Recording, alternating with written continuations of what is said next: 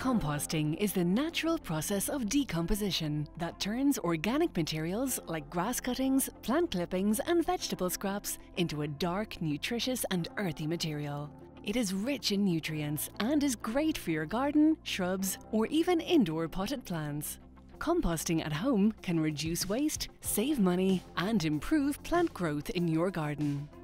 There are many types of compost bins and systems available. For a DIY option, rope 4 used pallets together or upcycle some old fencing into a box-shaped bin. This low-cost method can make an excellent compost bin, using wire particularly for leaves. If you would like the compost area to look tidy, a purpose-made compost bin is an excellent option. Plastic compost bins are widely available from local DIY stores. The compost bin should be placed into a shaded area of the garden. A pitchfork, watering can, gardening trowel, gardening gloves and a bucket are all useful gardening tools when composting. A kitchen caddy is a useful piece of equipment that will make the collection of food scraps from the kitchen easy while keeping odours down and insects out. Purpose-made caddies are widely available. Most materials from the garden can be used to make compost. This includes greens from the garden, grass cuttings, garden plants, cut flowers and houseplants.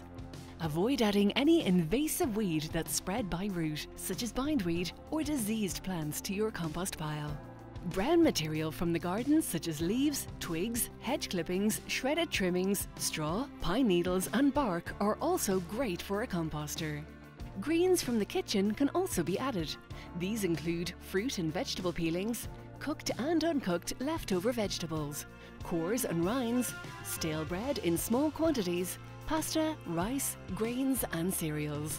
A vegetarian diet is best for your composter. It is not recommended to add dairy, meat products, even animal bones, dog poo, fats or oils. These products cause bad smells and attract pests. For a healthy, well-balanced compost, you need the right blend of brown and green materials. Most materials coming from the garden are already well-balanced and can be composted on their own. Just chop and moisten. When adding food from the kitchen or grass cuttings to a composter, it is recommended to balance these with browns from the garden, such as leaves, twigs or hedge clippings. A composter needs oxygen and moisture. Therefore, it helps to sprinkle new garden materials with water before adding to the compost bin. For open bins, rain can help keep materials moist. With the right mixture, your compost pile should not smell bad, and when finished, it will have an earthy, soil-like smell. When adding food to your composter, empty your food caddy on top and mix with the existing materials below. Then cover with a fresh layer of mixed garden materials or leaves from the previous autumn. It is always important to bury food within your pile so it does not smell or attract pests. While not necessary to make good compost, occasional mixing or turning of the compost can add air and speed up the composting process. If you're not seeing progress after a few weeks, make sure the pile is kept wet to the touch but not soaking. If the compost pile smells and looks too wet, mix in more brown garden materials, such as leaves, chopped up garden plants or hedge trimmings. It can take up to a year to make compost. Your compost is ready when it looks and smells like soil. You'll be left with a dark brown, almost black soil-like layer at the bottom of your bin.